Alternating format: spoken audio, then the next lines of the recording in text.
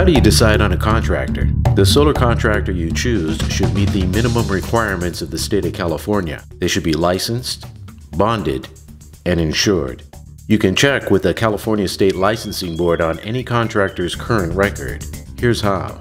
Go to Google and search for CSLB. Click on Check a License in the drop-down options. That will take you to the Check a License page of the California State Licensing Board website. It's very easy to check up on a contractor, either by the contractor license number if you have it, or by their business name.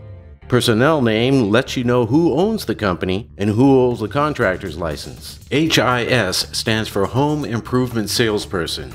In California, you must pass an FBI background check in order to receive the HIS license. Be sure to ask your salesperson for their HIS license. If you don't have their number, you can check by simply using their name. It's important to know who you're doing business with. Check that both the company and the salesperson are properly licensed. Through the CSLB website, you can check on a company's workers' comp, their bond, and most importantly, citations for being out of compliance for any number of violations. 5-star Yelp reviews may be great for picking a restaurant, but when it comes to choosing a solar contractor, here's what you need to know. How long has the company you're considering been installing solar? And how many installations have they completed? What do their installations look like? Do they look like this? Or do they look like this? Ask to see some of their installations near your home. If you are reading review sites like Yelp and Google, look for negative reviews and see how the company responded to issues when things went wrong. This is one of the most important factors because if something does go wrong, how the contractor handles the situation speaks to their customer service style or lack thereof. It's one of the most common complaints in solar, the lack of communication, especially when problems arise.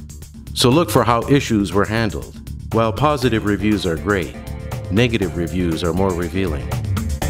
Subcontractors are prevalent in the industry, and not just for roofing and electrical, but for solar installation themselves. Find out if any part of the installation will be subcontracted out, and if so, what will they be responsible for? Type their name into the CSLB website and find out their current record. Some installers offer to run the conduit under your roof in the attic.